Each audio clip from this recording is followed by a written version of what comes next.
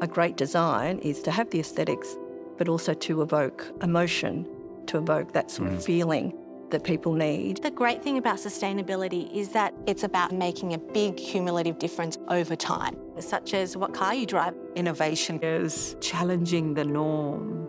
We have to be able to think about what the future is going to look like. We all have a role to play.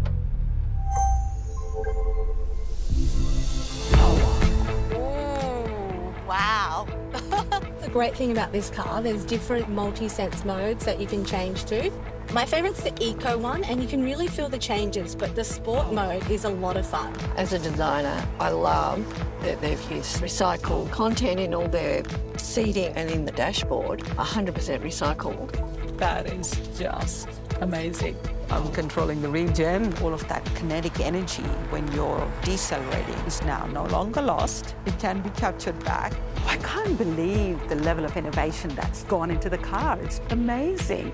Megane E-Tech is leaving a gentler footprint for the future. It has to deliver more than just epic aesthetics. It has to be about, building a better future. That's what design success looks like to me. And Renault have achieved that in Megane E-Tech.